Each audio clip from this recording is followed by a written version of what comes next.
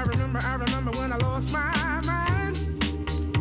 Hello there, good morning. It's a perfect morning for flying, and I have always wanted to fly in a hot air balloon. I can't wait, it's going to be so exciting. First of all though, before we can get up and away, we've got to blow it up.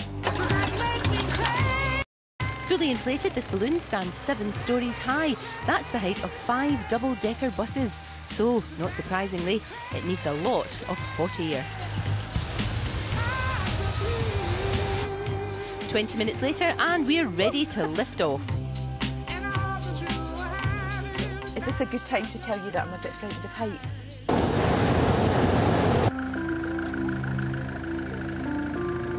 Oh my gosh.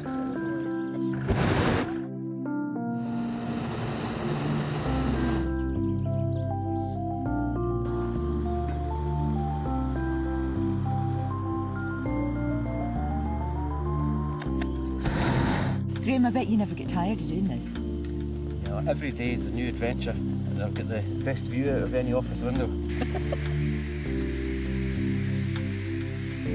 It's so quiet and peaceful up here, a bird's eye view of some spectacular scenery.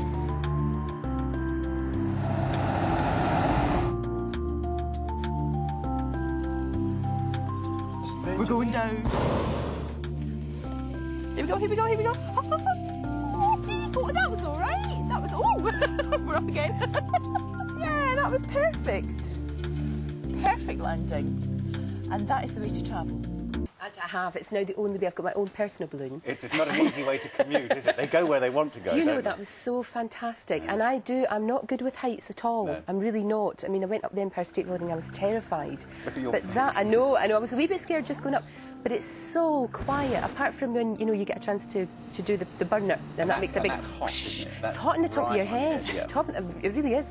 But it was so peaceful and so beautiful. We saw so much wildlife. It's like something out of Africa. It's like a It's meditation. incredible. It's a meditation up there, isn't it? Oh, it's gorgeous Perthshire. It's absolutely lovely. Apart from a couple of pieces to camel, which get in the way of all the But it peace was and quiet. so brilliant. I have to say thank you to Graeme, who was the pilot, who was absolutely brilliant.